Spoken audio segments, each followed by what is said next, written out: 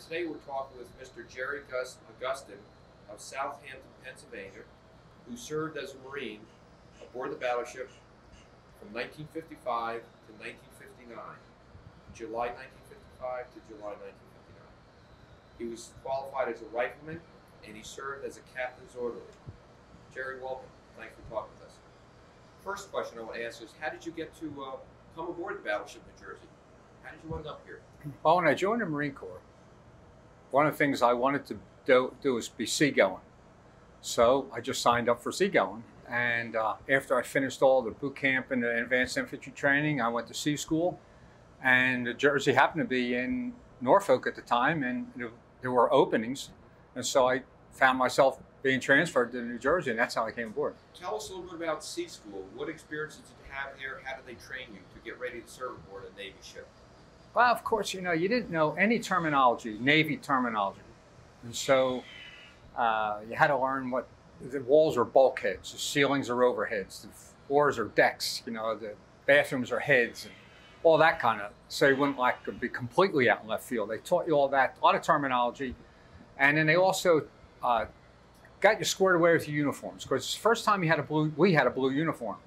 It taught us how they want us to wear them. That was a dress blue uniform. Correct. That's dress blue. It's the blouse and got us kind of fitted up for them, and it was just a lot of what you would be doing aboard, what shipboard life like, and you'd be in fine quarters. They let us know that right off the bat. You're going to be jam packed in with other guys, and that's the way you're going to have to live. The small lockers. You got to be organized. You got to be orderly.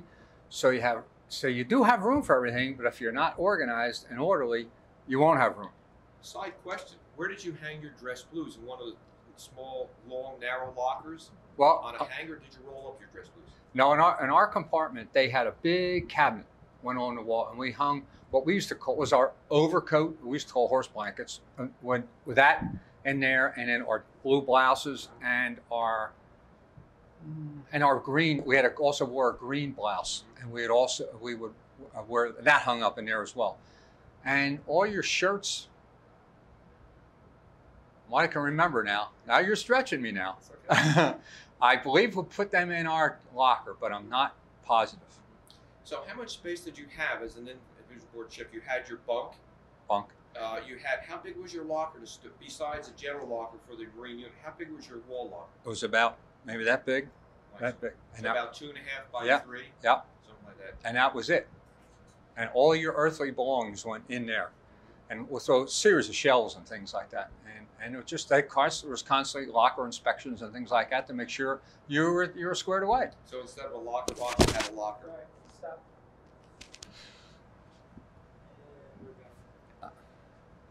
Jerry, just to make your corrections, we're talking with you. I said before that you had served on the New Jersey from 1955 to 59. However, that was your period of enlistment in the Marine Corps from July 1955 to July 1959. Right. You served aboard the battleship New Jersey from 1956 to 1957. Right. So we're talking a little bit about the living conditions in the Marine quarters down below. How did the guys get along with each other? I thought it was really good. What I can remember, we got along well, because we know we're all in the same boat, and we got to make it. You got to get along. And, you just can't. Well, of course, not everybody was best of buddies with everybody, but certain guys you picked out, and you were just good friends with them. And I liked it. I look back now and I thought, man, that was good. That was good living. How old were you? Were you 18 when you were I was 18. 18. Just out of high school? Yep. Were most of the guys out of high school or high school? I think they're a little older than me. A little older. I kind of think that. I was kind of on the young side. Because I joined the Marine Corps when I was 17. And so I was 18 when I came aboard. 18 turned 19 when I was aboard. Talk to me a little bit about your shipboard duties as a Marine. Okay. Well, the Marines were responsible for quite a few areas. One was, whenever the ship was in port, there were 2 gangways, a forward and an aft. The forward was just for officers. And there was always a Marine on the pier to make sure officers and officers alone came up that gangway. When you first come aboard, that's where you go. And then we also had we had a brig aboard the ship at the time. And so you become trained to be a brig sentry. Where is the brig located? Well, it isn't on here anymore. I've looked, and they took it on one of the retrofits around 1985 or so. They took it off And because the Navy was very concerned about the guys drinking and stuff like this, they wanted to make exercise rooms. So they converted the brig into an exercise room, and there was one aft and one forward. And so I looked, and I finally saw one of the fellows who was on the ship during the war. We were looking for it one day, and I said, you know, Russ, I think this was it, because I can see where the spot welds were on the floor, where the walls were and the cells were and things like that. I said, this is probably it, but it's gone. So was there normally people in the brig? Oh, what, a lot of times, yeah. Yeah, it was not all the time, but a lot of times. What would they be in the brig for? What were some of the common mostly drinking and fighting and going AWOL, you know, away without leave, or just coming back late, or and a lot of it stemmed. A lot. I would say most of it stemmed from the drinking on shore, and then the shore patrol guys want to bring it back. They get mouthy with them, and the next thing you know, they're taking a swing at them. Next thing you know, they're written up. Next thing you know, we find them in the brig. Yep. What happens when you're at sea? What would be a brig offense? Fighting? Is that what would get guys thrown in the brig? I can't remember why. We know we'd go to ports. Mm-hmm. They go to foreign ports, right? And then that's when the trouble would start. That's when the brig would fill up. Yep. And what would happen? The captain, the executive officer, would always have what they call a mast. And that's when the offenses got to the point we got to do something about this guy.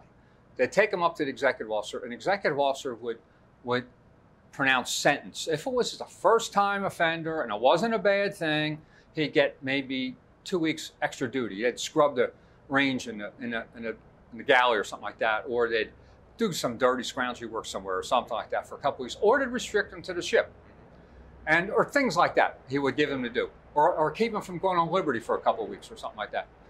And then if it got to be serious, it's okay, I'm sending you up to captain's mess. When you went to captain's mess, nothing good came out of that for the troops. Because the captain, and the reason I did this because being exec's orderly and a captain's orderly, I'd be at the mess, so I'd see all the stuff that was going on. So as a captain's orderly and the executive officer's orderly, you would be standing there off to the side. So you had a lot of insight then into shipboard punishment. Yeah, judicial system, the way it worked. Oh, sure. Yeah. Sure. And then you go to captain's mess, and the captain knew these guys were repeat offenders or something like this, and he'd say, okay, that's enough, 3 days bread and water. Mm-hmm. And then there they go to jail. And they'd give them, in the morning, you'd give them 3 or 4 slices of bread and a glass of water. Mm-hmm. It for the day. Day 1, day 2, day 3. If they were in for 6 days, the end of the 3rd day, you have to take them to the galley for a mess deck for 1 good meal, back in again for 3 more days, bread and water. Mm-hmm. Or they'd court martial or whatever the case might be. But that's how they got there. And or the captain would take a strike from them. Mm-hmm. All kind of bad stuff happened at captain's mess. Nothing was good there. What was the most serious punishment you saw meted out for the most serious crime, if you will, or breaking of rules? What was the most serious breaking of rules you saw? I remember when not on in the Jersey, when the Jersey was decommissioned the second time in Brooklyn, mm-hmm. I transferred over to the carrier Intrepid, mm-hmm. and I became exec's orderly then. And I saw one of our Marine staff sergeants broken down to a sergeant, took a strike off. That to me was a horrible thing. That was absolutely, because it takes a long time to go from sergeant to staff sergeant. That's a big jump, and I thought that was absolutely horrible. And I thought, oh. What did he get broken and right for? Well, what he did? No, he got tricky. You know, they went to Cuba, and there was a Cuban guy there in a boat at Guantanamo Bay, and he would sell pineapples. And he'd cut off all the stuff at the top and skin it for you so it'd hold almost like an ice cream cone. And they were so sweet and delicious, you'd walk around them. Well, this sergeant bought a whole bunch of them off this guy. And he was selling them to the Marines on his ship. The captain didn't think that was too great of a thing to do. And so he said, that's enough of that. Down a strike, so he took a strike off. So was shipboard discipline run fairly strictly for the ship? Oh, yeah. Yeah, they didn't play around. They did not play games. They couldn't. They could not play games. You could not have people getting away with stuff. And usually division officers tried to handle the cases. And a division officer is a person in charge of one of the divisions. Correct. How many divisions were on the ship when you were here? 8, 9? Oh, yes, maybe about 10. 10 divisions. I guess maybe. Each division slept together, yep. Worked together, yep. did basic work together. They often did their specialty jobs. Yep, like an engineering or a gunnery or the deck crew or whatever. That was a division. And the Marines were a division too. or we were called a detachment. And so, yeah, we had a captain, for Marine captain and lieutenant in charge of us. How did the Marines and Navy personnel get along? I guess it depends on the people. You know, I got along with guys with no problem. I guess I would tend to be a people person, so I made a point to get to know people. But I guess because we used to go, of course, you have to depend on each other. You know, if you need a haircut, you get the sailors down there. We'd got to go to some sailor down by number 2 turret or something, and he'd cut your hair. You know, rather than staying in a long line for. So you depend on each other for doing things. Talk to us a little bit about being a captain's and executive officer's orderly. Well, the captain's orderly on this ship was which I was a lot of the time. When I walked in here this morning, it's the first time I've been in this cabin since 1957. And I just walked down memory lane. It was just unbelievable. And it was different because I had spent a lot of time in this ship, in this cabin. Because whenever we were in port, and the captain was ashore, you came in here. That's where you stood.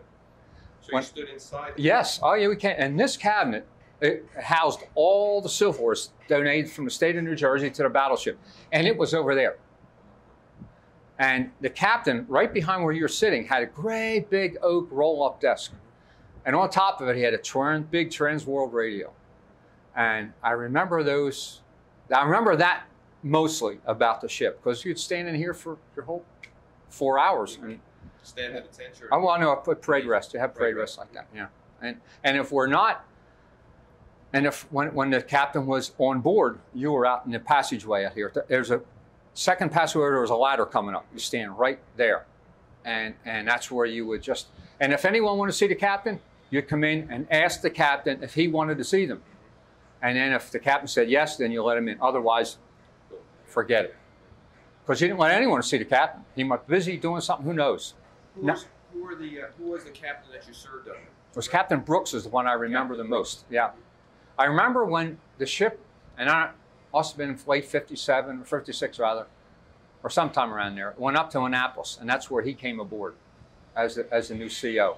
What was he like as a CO? Stern.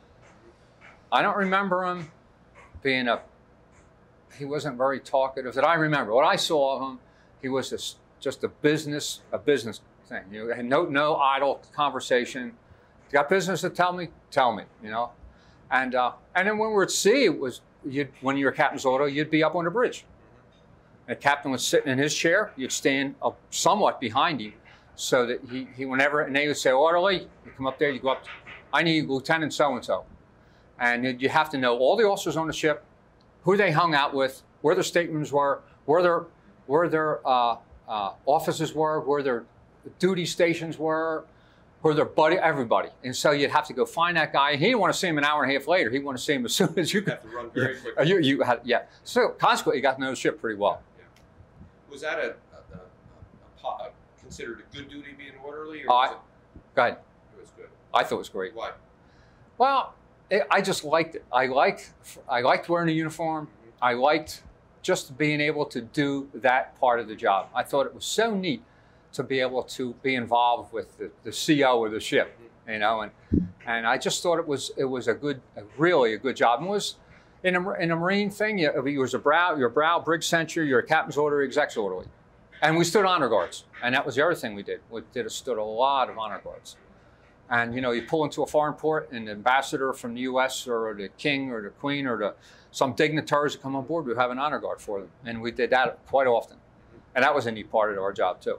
I mean, I liked everything we did. You had a good time aboard ship. Oh, I thought that was great duty. Yeah, I really liked it. How does your duty compare to the rest of the Marines who are FMF Fleet Marine Force, aboard troop carriers, or on ground, say Camp Lejeune, Okinawa, when you would run into them in port? So did they envy you?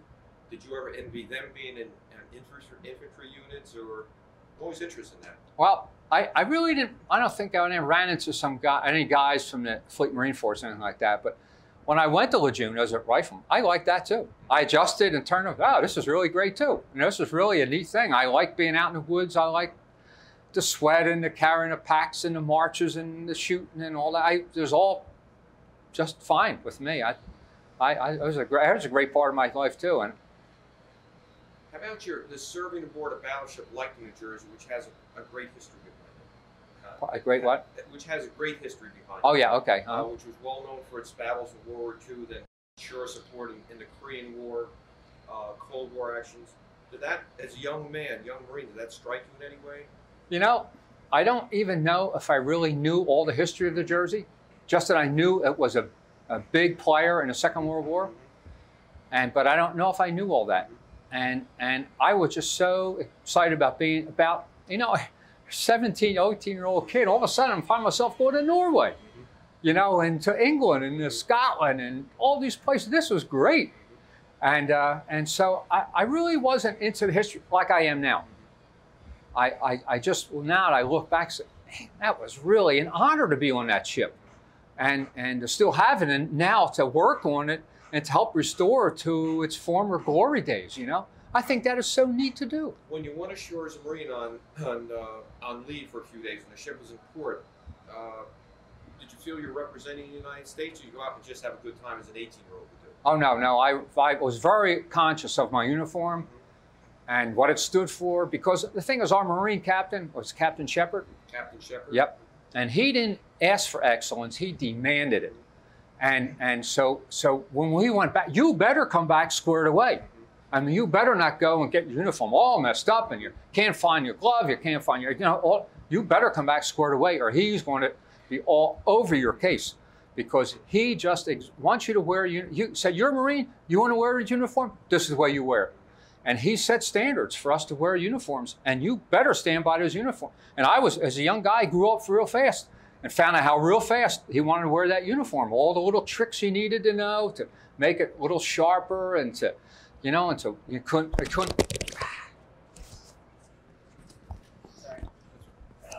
I get too many hands. I better talk with my mouth instead of my hands. We're hearing a good story. Oops. I like to get it as high as I can, so it's still out of the shot. Okay. Okay. Continue on. Yep. Good. In fact, I really liked wearing that uniform because I knew wearing it was right. I was wearing it correct, and I was proud of it.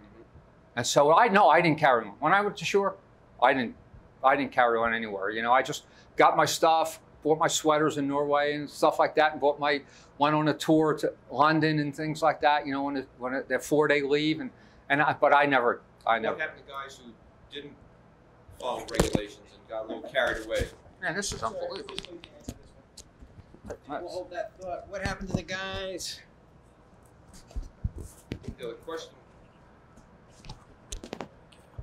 Go hooking in a pocket. Would that High-tech help? American technology. It's got to be like right under your chin. Oh, okay. You know what I'm going to do? A little bit of tape. See if this helps. He's a Marine. Get nails out. Nail it to his chest. Oh, no problem. No tape. He's a Marine. Yeah, nail, yeah. What would happen to Marines who didn't follow the captain's Well, law? I've seen guys come back, they're missing their buttons on their thing, they traded in with some other guy for something.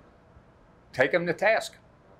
You know, they're restricted, they're this, they're that, you know, till you get all to replace all this stuff, you know, and it wasn't a good thing. And I said, I'm not going to be that way, you know, and that's what I wanted to do. In fact, one time when I was captain's order, which I'll never ever forget, I was standing at parade rest, like right over there, right on the side of his desk. It was New Year's Eve, 1956, going into 57. I had the 8 to 12 watch. It was about 11 o'clock at night. I said, there's absolutely nobody going to be on this ship, or check me now, because there's no one here. The only people who are here on the ship, we're in Norfolk. The only people in the ship are the guys that are on watch. So I was standing just like I'm supposed to, parade rest, doing everything exactly right. About 11 o'clock, I remember that radio was right there, and I turned that on, and I shouldn't have done that, but I did, because nobody's going to check me now. And at that time, Elvis Presley happened to be in his heyday. He was singing Hound Dog or Heartbreak Hotel or some of those things like that, and that door opened, and I can see like it happened yesterday morning. That leg came in like this. And I knew who it was. It was our Marine captain, checking the guard, New Year's Eve, 11 o'clock. And he walked over to me, because Marine officers' trousers, their blue trousers, a little bit bluer, red stripe, a little bit wider, a little bit redder. And he walked right over to me. He said, Augustin. I mean, you know, we had Ready to go. So we're talking, Jerry, about some experiences being a captain's orderly. You mentioned something about being on duty on a New Year's Eve. Talk about that if you can. And so the layout of the cabin was different. This was over there. The cabinet was over there. The cabin with the silver. Well, the silver was over there, yeah. And his desk was right behind where you folks were sitting now. And it was a big, big oak roll-up desk, and it had a big transworld radio on the top that I'm sure now we could probably fit in our back pocket. Same thing. But I was 8 to 12 watch. I'm saying parade rest exactly like I should be doing. And I know when Captain Shepard came up, he looked through those portholes, and just to see who was in here. And if I was sitting down, I'd been dead meat. And who was Captain Shepard? He was our Marine captain. Marine captain. Yep. And squared away as squared away can possibly be. And he's the epitome of a Marine. And well, I'm saying my back was to him, so I didn't see him. And about 11 o'clock, I turned on that radio. Elvis Presley singing Heartbreak Hotel, Hound Dog, something. And that door opened. And the captain's leg, I could still see the captain's leg. It was yesterday coming in that room. And he walked right over to me. And I do my thing with my pistol like that. And he asked him, Augustin, how many have your general orders? So I started rattling off my general orders. And he said, very good, Augustine. Stepped back, smiled, said, Happy New Year, and walked out. And I thought, I'm dead meat. I'm done. I'm absolutely done. Something's going to happen to me tomorrow. Never said a word. And in fact, he recommended for corporal when it got off the ship about a month and a half or so later, and he gave me the ship I wanted. I wanted to go on the Intrepid. So it was a good relationship I had with him. And he was so squared away, and I just loved being squared away. And I just took it, even when, just the way you do things. And he just taught us certain ways to dress, and that was it. He taught you a way of living. Yeah, and he wouldn't accept anything other than that. I came back off Liberty one time, and he was on the aft deck, and my web belt, it wasn't perfectly straight with my buckle. He said, Augustine, come here a minute, your buckle. And it was off like one little line on the web like that. I said, excuse me, sir. And that's how he'd check you. I mean, he didn't miss a trick. And so, but he was just a great guy. He was a marvelous officer to have as your CO, and just a squad. Did he ever help them in any way? If they're in a jam, or like he helped you, he cut your little. Probably did. He never said anything about it, So he probably did other guys as well. I know he had some of his sergeants. The guys who were most squared away are the guys who he really took care of, and and in fact, one time, can I tell another story? Sure, right ahead. I was out here. We're in port. The captain was in the cabin. I was staying out there in the passageway. And we're in Norfolk. And a guy comes up that ladder. And he goes, I want to see the captain. I said, sorry, sir. You cannot see the captain unless I know who you are. He said, I want to see the captain. I said, sorry, sir. Unless you identify yourself, I cannot allow you to see the captain. Kind of burly guy. And he made a move to get in. And I stood in the front of the captain's door. And I said, sir, if you tell me who you are, I will introduce you to the captain. He said, and he regrettably went to his wallet, pulled out his ID card, and here he was, a 2-star admiral. In civilian clothes. I had no clue who he was. I opened that door and I said, Captain, Admiral, and he did a bull rush right past me in the city, hot as can be. But I'm only doing my job. That's what I'm to do. And I'd rather take heat on that end than have somebody come in here and knock the captain on the head or something like that and take heat for letting them in. Sure. So that was my other story about being captain's orderly, that it was just one of those things that just happened, that I just stood my ground, and he knew I wasn't going to back up. You probably kept yourself out of trouble for really doing the job the way you're supposed to do it. Yeah. I'm Marine PFC. Here's 2-star admiral. Did you have rounds in your chamber? Did you start to lock? Oh, no, I never got pistol. I just stood in front of the door. Final question. How did your experience aboard the New Jersey impact or affect your later life? Well, I think that you learn discipline. You learn to be self-reliant. Nobody's going to help you. You got to do it yourself. They'll tell you what to do, but you got to do it. And through that was the whole time through the Marine Corps. But on New Jersey, I really learned how it's like to be squared away, to be ready for all the time, and not just let things go, but get things done and done on time and be ready. And then now, as I come back, when I saw the ship was coming into Philadelphia, a friend of mine got tickets for me. We went out some kind of a little boat, and we saw the Jersey come in. And it's the first I've seen it, you know, since '57, and all kind of memories just flooded through your mind, just flood through your mind of the things that happened on there. And I thought, man. So I went home and I got on the internet and I just tried to find some address or something, a phone number, and I got some kind of numbers. And I called them. It wasn't the right number, but that's okay. I just wanted a phone number. And they said, oh, that's the wrong number. Here's the number you want. And they hooked me up to Homeport Alliance. So I called them, and they said, oh, so they sent me all the information to sign the waiver and all this stuff, filled it, came down here. And I just love coming down here. I mean, I live in Bucks County in Pennsylvania, and I have a 60-some mile round trip, you know, to come here. But I just like working with these guys, you know.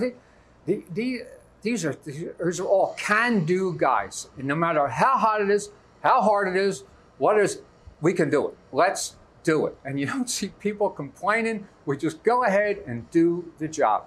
And I just love that attitude. And I just love and listen to their stories. Like Sam sat in here. I love listening to their stories. And I just eat that stuff right up. And these guys wrote history. A lot of these guys I'm working with actually literally wrote history.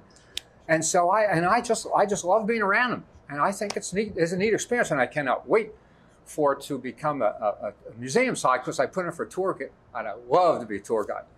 They're looking for tour guides. Yeah, I've signed up. I'm ready. Final thought. Is there anything that you want to say that I might not have asked or examined? Any final thought? Not that I can think of. I have my cute little stories, and I can't think of any others offhand, other than the fact it was just great duty. It was like one guy said, this day in the foreman said, oh, Gus had a cool job, and it's exactly what I had, and I had a cool job. Sounds like you had a great time. I did.